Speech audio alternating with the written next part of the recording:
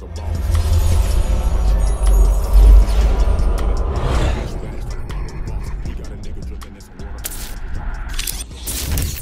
shit, it's a unique hustle, nigga. Big shit, big shit, big shit, big shit.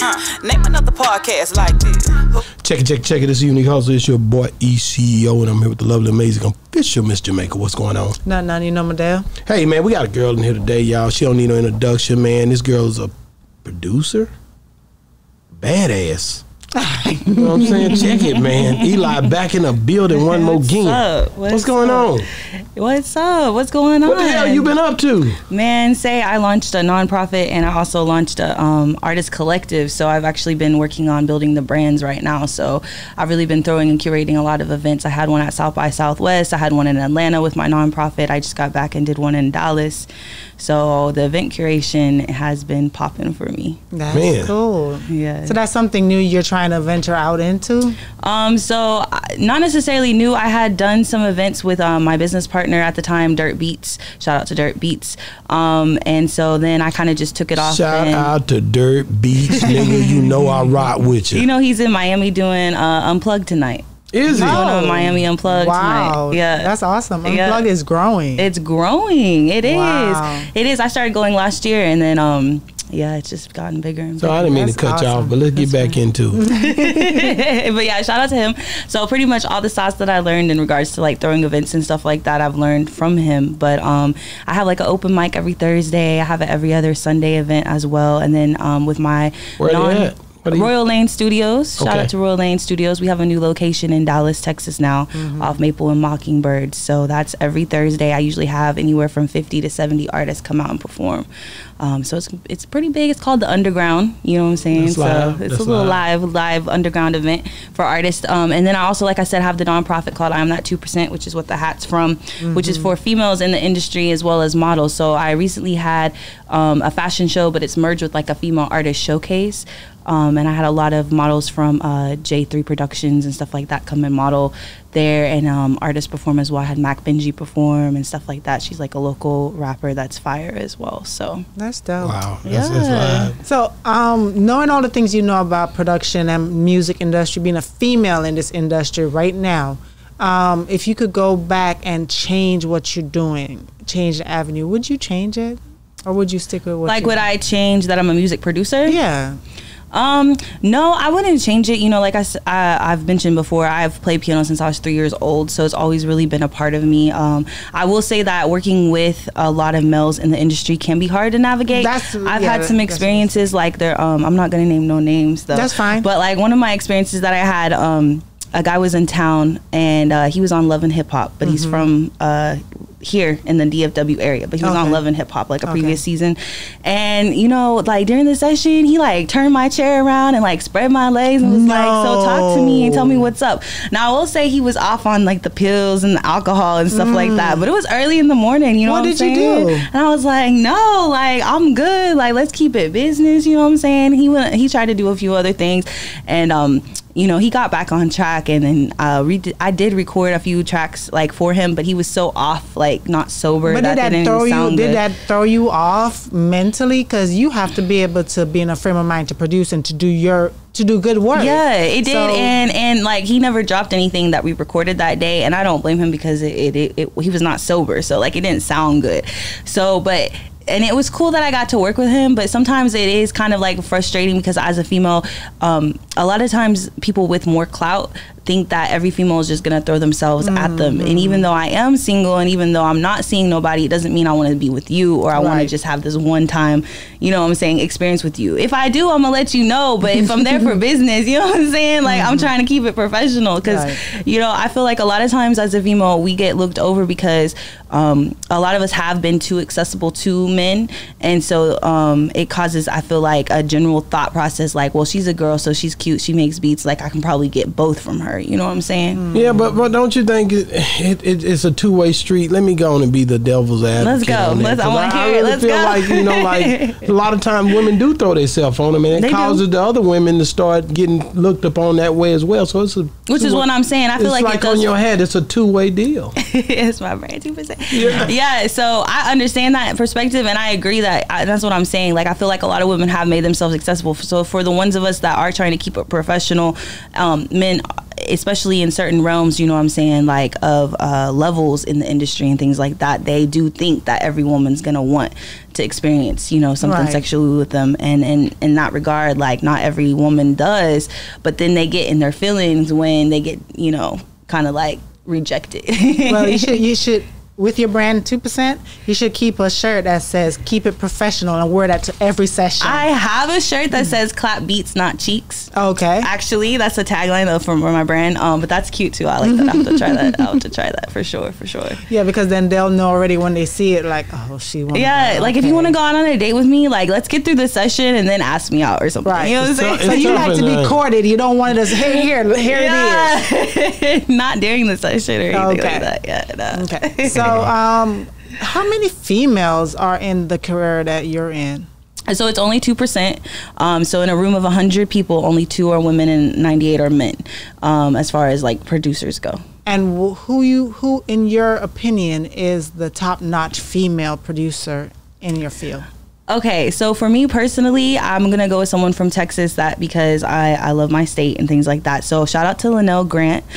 She produces for Toby Nwigwe out of Houston, which him and his people were on BET Awards and stuff like that. But she's produced pretty much all of his tracks, like from the beginning when he first like started everything. I need her on my show. You do. That is like my top vote for your show. So she's a wife, you know, she has a successful marriage. She, you know, at least from what I see, and because you know, her social husband, media nowadays, you can never tell. But she seems happy. Her husband's in real estate out in Houston, and she has children as well. So she's a wife, mom, and she does that. Wow. And she, you know, so I really appreciate like all those aspects, because I feel like a lot of times in striving to keep it professional, as a woman, we can turn kind of masculine.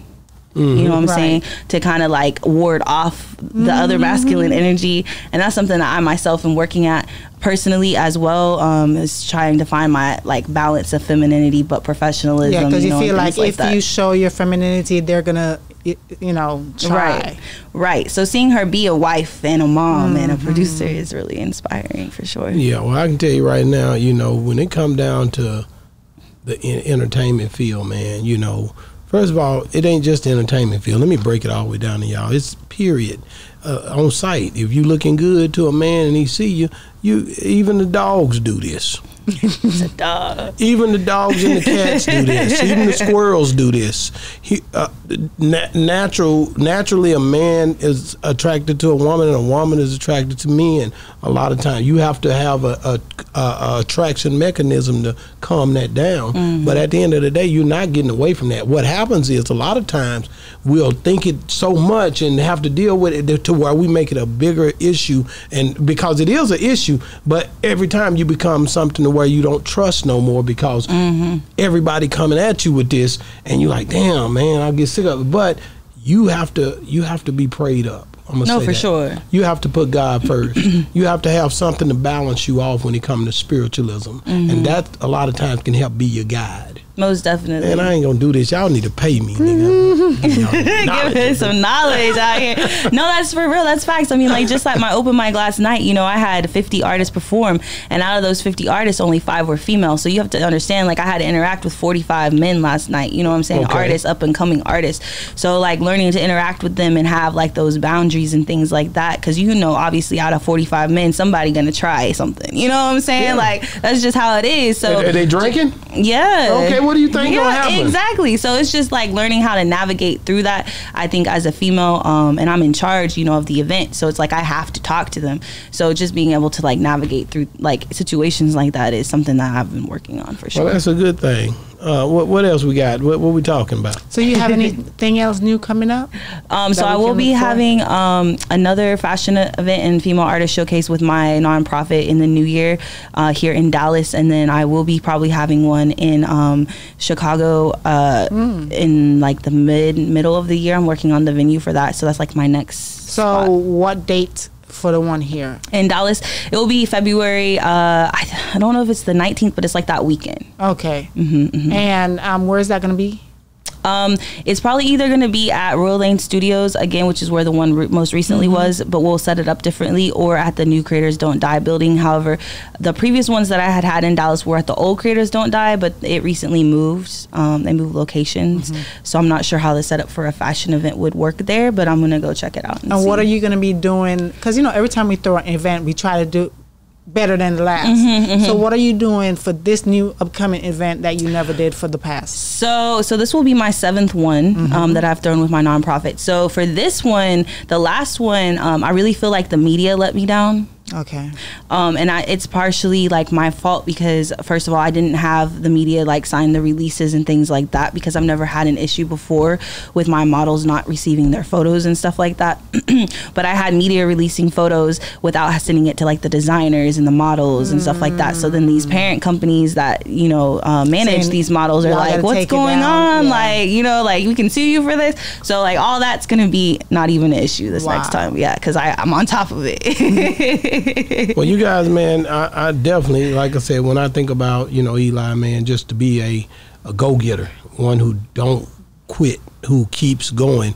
When we met her, she was in the mist. She was in the mix, I guess. You at the end of the day, that's what it's all about, making sure you can stay relevant, navigate through the times, and make sure that your brands pop, because in this day and time, you have to stay in the public eye. It is so accessible on these things right here. Yeah, you got to create an image for people to tap into. Even you control what or how much they can see of your personal life, but that image is definitely something that is really important. I had someone that has a distributes through Empire. Actually, I met with him today, and he had found my Instagram like months ago and had popped up to one of my events and has like this whole business plan idea with his businesses and stuff like that. So it's just like that's a prime example. Like people and investors and things like that do look at what you're doing based off of your social media for sure.